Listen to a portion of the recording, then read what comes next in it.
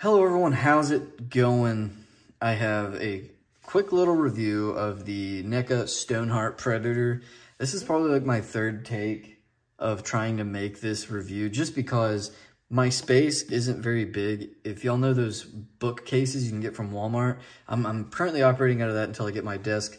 My desk is taking a long time to get here, but I felt inspired to make this video because my feral NECA Predator review did fairly well. Now, this isn't going to be a fantastic review. I've tried multiple times to get this right, but the space I'm working with, the camera setup I'm working with, a lot of the equipment I'm working with in the space isn't very good because I got to reach around this whole big O-ring light. And my depth perception isn't very good because I can't see. Like, this ring is blocking literally, I have to operate through the camera.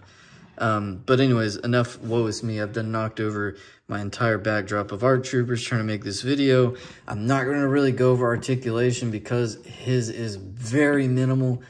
Good luck. Good luck to you without breaking something.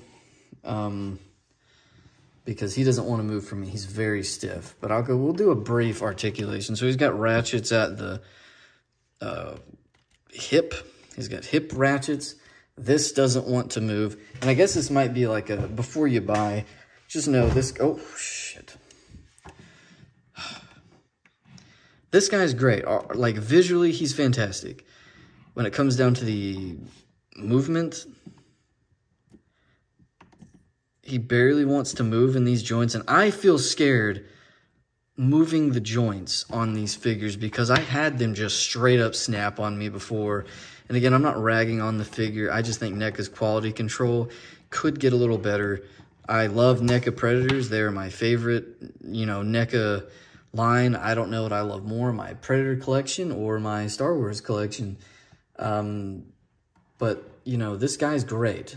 Despite all the things I've said about him, he's great.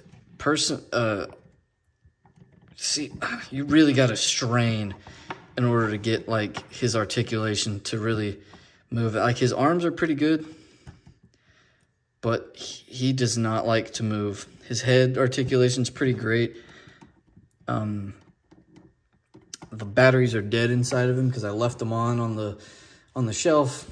I was taking some photos. I forgot to turn them off. His batteries are dead, but his head does glow on those 4 lights on his head. And then his chest. And then I think some in the back. No. I think it's just the one in his chest right there. So, yeah, this guy's great. He does struggle to stand sometimes. So I do usually prop him up against the back wall. He does have a mandible jaw articulation. And that thing, and let me just say,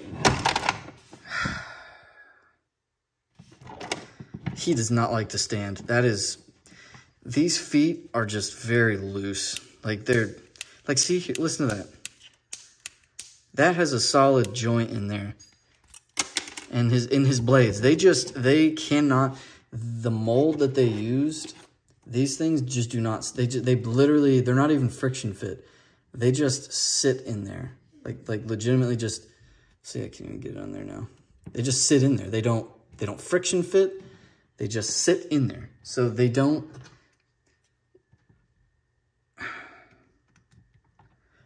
like visually, this figure's amazing. If this falls out again, I think I'm just gonna call it on the gauntlets. I love this thing. I think he looks great. He does fall over a lot, and that's something that you're just gonna have to get used to. So I'm not gonna apply these because, like I said, it is a freaking hassle. But he does come with two closed hands with the punching gauntlets. I'm not gonna take those off either because, as you see, it is kind of a hassle. But he does come with closed. Oh God, nothing wants to focus today. This is probably gonna be my worst review of all time. I don't know what to tell you guys. I'm sorry. Like I've definitely messed this review up, but I wanted to share my thoughts on it. It's more of my thoughts. I wouldn't even call this a comprehensive review. It's more of just my thoughts. My shoulder still is pretty banged up. I don't really have a whole lot of strength out of it right now. So I can't really wrestle with the articulation without causing myself some harm, and we don't want to do that because of rehabilitation. We want to get better. That's the idea. So I'm going to scoot him back. He's huge. So let's compare him to a G.I. Joe classified figure. That guy is huge. But I use G.I. Joe classified figures for my display. Try to scoot him back as far as I can without bumping him over so you can get an accurate on how big he is. So I use G.I. Joe classified in my Predator display as the like the humans that they fight. What does my pug want? But as you can see, he's big. He's really big. He towers over an already tall Predator, because as y'all don't know, this guy's built off the AVP body, and it's fairly tall compared to a regular Predator, which I probably should have grabbed a regular Predator, but I'm comparing him to Scarface here because he's the Predator that actually kills Stoneheart. I'll have an actual review for this guy coming. Let me know if y'all want to see a review of Scarface. I think he's probably one of the best NECA Predators ever made, in my opinion. Not biased. He is my favorite. Maybe because I love the game. I don't know. But this has been my brief overview of the NECA Stonehart Predator. And maybe when I get better and I start feeling better, I can wrestle with this articulation. But I felt like really sharing this with you guys. Just because I think that he's great, but those of y'all who have the Assassin Predator and don't know if you want to get this, guy's been out for a while, but if you're on the fence and you happen to see this, just know what you're getting into. He's big. He doesn't like to move. He has cool light-up effects, but again, like I said, he doesn't like to move. He comes with 2 pairs of hands, 2 mandibles to replace, which are the ones that are on his face now, and then 4 metal blades on each gauntlet. That's it. Those are the only accessories that he comes with. That being said, his pricing is a little expensive. I know that because he's bigger, he's like a deluxe, but don't pay $60 for this guy. You can find this guy all over the place for around 45 bucks. I wouldn't pay, like, some of the different stores that I see have this guy listed for like $65. I don't think it's worth $65. He's cool. Now, I do have a bias. I absolutely love this figure because I like the video game, Concrete Jungle. That being said, you know, he does have his major flaws. I feel like there's more flaws about this guy than there are like pros. And if you want to see like a really in-depth review, I'd recommend checking out D Amazing at YouTube. That is his handle, D Amazing. I think that's it, or Amazing D. I think it's D Amazing. I think it is, yeah. So I used to watch his Predator reviews. I still do. I still watch his Predator reviews. I think he had a pretty good one. Review Spot has a good review on this guy. If you want a more longer review, and I know this is pretty short compared to my normal reviews.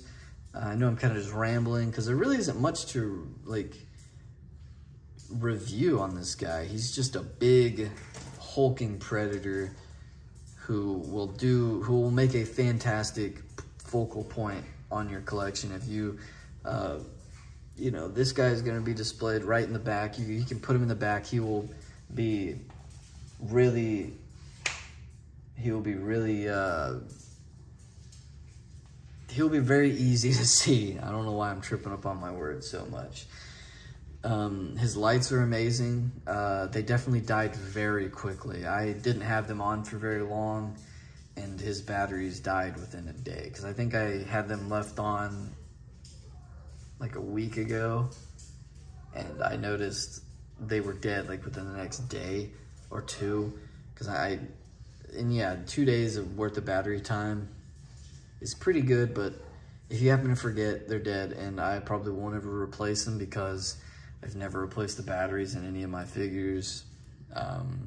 If it sounds like I'm not enthused, I am, but like, he's not perfect. And of course, no figure's really, truly perfect. But I feel like he could have came with a little bit more accessories. Maybe, I don't know, something else. But yeah,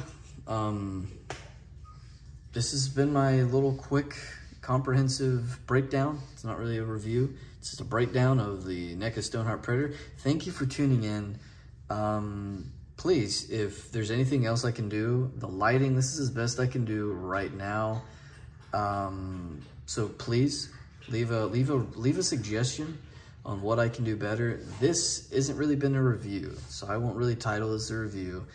This has just been my thoughts, quick thoughts. And that's gonna be a series that I do where I quickly break down what I think about something, and let me know what you think about it. And if I do happen to do a full review on this guy, which in my current setup with this small bookshelf and the camera equipment that I have, it's not gonna really be possible right now with a figure this size.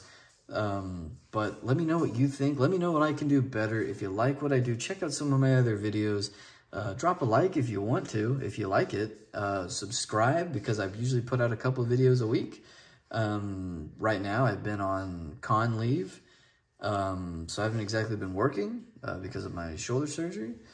So I'm probably going to be putting out videos a little bit more than I would normally whenever I get back to work. Probably will be down to about 2 videos a week. I review all kinds of things. If there's a great figure out there that you think that I should review, like if they're like, hey, this figure is amazing, you should give it a review and tell me what you think about it. I know I've rambled for a hot minute, but I'm still new. I'm still trying to get my name out there so people tune into my stuff. So whatever you like and how you like it, I want to make my content accessible to all. I think in my last video I said agreeable. No, I don't want to be a yes man, but I want to make my content better for the viewer. And I'm here for you guys. I'm doing this so y'all can have a view of something and see if you like it. I'm quite critical on certain things, and I'm not sponsored by anyone, obviously. I do everything pretty rudimentary. One take reviews is what I do. My dog's in the background throwing a hissy fit, so I think it's about time for me to go. Again, thank you all for tuning in. This has been a painful review. It hasn't been the best, but it's not even a review. Thank you for tuning in. Thank you.